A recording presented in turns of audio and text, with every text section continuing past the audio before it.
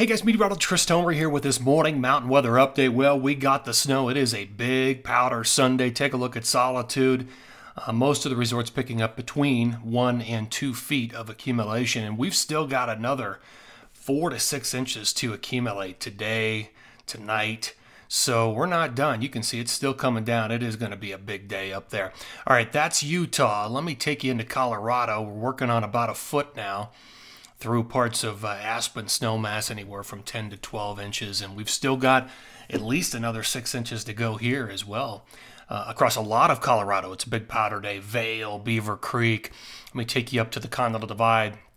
Loveland ski area. You still have several inches of snow yet to fall today. And that's not even it. There's some additional snow in the forecast as well. All right, let me show you what I'm seeing this morning. Here's what I've got. So the Wasatch, another 4 to 6 inches of accumulation today into tomorrow. Tetons, another 4 to 6 inches today into tomorrow. And then a foot coming, maybe even more than a foot, between 3-5 and the morning of 3-6. Colorado, you've got another 4 to 12 inches today. That's why I said at least 6 inches in a lot of places yet to fall in Colorado, in the central and northern mountain zones between today and tomorrow. And then a light to moderate snow coming on 3-5 to 3-7. The Sierra, you'll continue to work on your grand totals into the morning of 3-5. The Northeast, you've got rain coming 3-5, 3-6 at the major ski areas and snow. Potentially moderate accumulations of snow on 3-10. All right, let me take you back. I want to show you water vapor satellite imagery this morning. So our big trough is right here, and it continues to kind of work its way to the south while also pivoting into the interior, and that's what really brought that big heavy band, that wave of snow through. Initially it was the Tetons. Then it hit the Wasatch yesterday, midday into the afternoon, and last night. And then it hit Colorado last night and now continues into today. There's another area of low pressure back here. This one will also take a similar track and slide into California and the interior in the extended forecast. So we'll look at all that. But here's the forecast jet by the end of day today. A lot of jet energy here. Continues into tomorrow. And then we start to transition. Here comes that next storm system into California. You can see the dip in the jet, so that'll bring it in.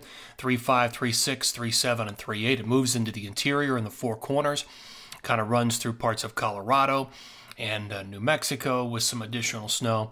And then it moves out. And then everything sort of rides the northern branch up into the Pacific Northwest. That's where the big snow is going to be, 3, 10, 11, and 12.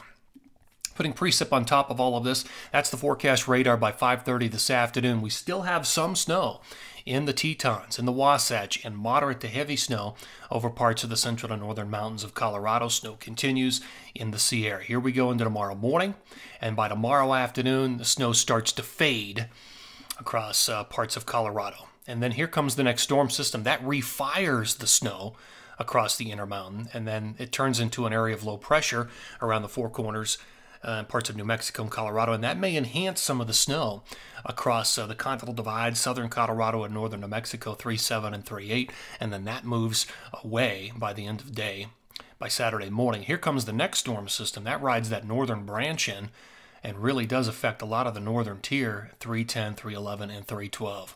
Okay, latest forecast numbers. Here's the latest grand totals map, grand totals by late 3-12.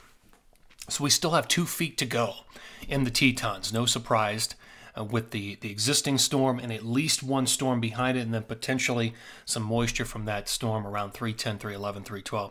In Colorado, with everything we've got, we still have another foot and a half to go over most of Colorado and the central and northern mountains. About another foot for the Wasatch. You can see what is still on tap for parts of California, and big snow late in the period for the Pacific Northwest. You can see those numbers starting to tick up, and about a foot still in the forecast for Idaho.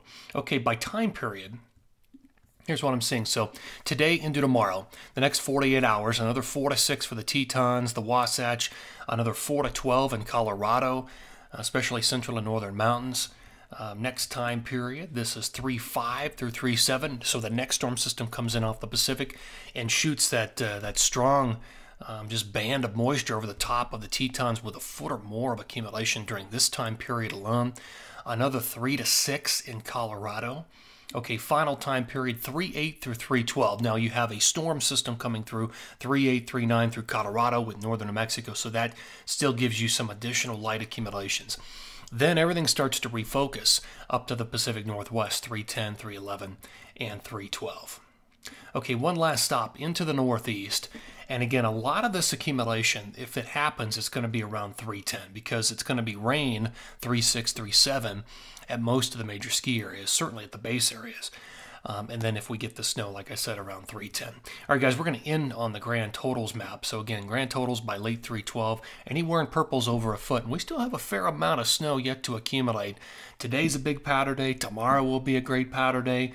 And there are some days even down the road that look pretty good as well. All right, guys, thanks for tuning in here to this morning mountain weather update. Always appreciate it. Take care.